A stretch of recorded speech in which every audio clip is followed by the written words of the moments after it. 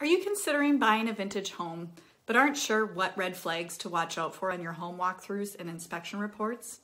Then stick around, because in this video, I'm going to talk about 3 areas to watch out for in vintage homes to help you avoid costly surprises down the road. If we haven't met before, my name is Abby Willaert.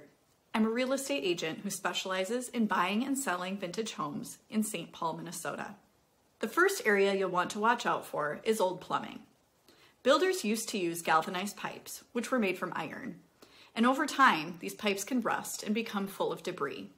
This can create big issues with things like low water pressure, cause iron to leach into your drinking water, and pipes can crack and leak into your ceiling or walls.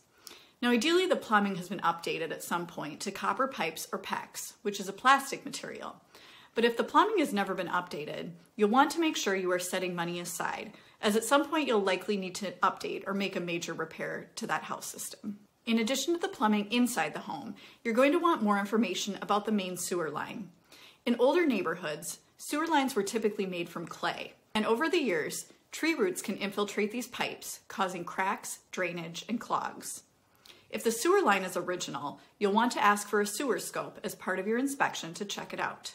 Sometimes the sewer line just needs to be cleared out, and this can be done in a few hours and for maybe a few $100s. But sometimes the line has a major crack or has become blocked. And in this case, it may need to be replaced sooner rather than later, which could cost thousands or even tens of thousands of dollars. And that's not a bill you want to end up stuck with if you can help it. Next up, I want to talk about the electrical system. An updated electrical system will typically have circuit breakers, which are those little switches that flip back and forth. An older electrical system is called a knob and tube system. Copper wires in this type of system are typically insulated with rubber or cloth, which can break down over time. And although some knob and tube systems are safe to use and function well, you need to be aware of some of the potential issues.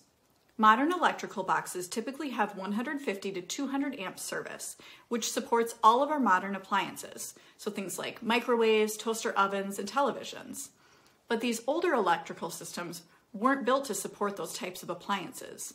So if you overload the system, and especially if the electrical system is in disrepair, you could have an increased risk of fire. So just something to note, if you see a knob and tube electrical system, you're going to want to consider updating that to meet current safety standards. So now I've told you about 3 key areas you need to pay attention to when you're doing a vintage home walkthrough and on inspection reports. Stick around for my next video, where I'll talk about the 3 items that often come up on vintage home inspection reports that you shouldn't lose any sleep over. If you're thinking of buying or selling a vintage home in St. Paul or Minneapolis, I would love to talk with you. I'm an old home certified real estate agent. I've owned a vintage home since 2008, and I would love to help you find your vintage home. So please don't hesitate to reach out. I'd love to chat.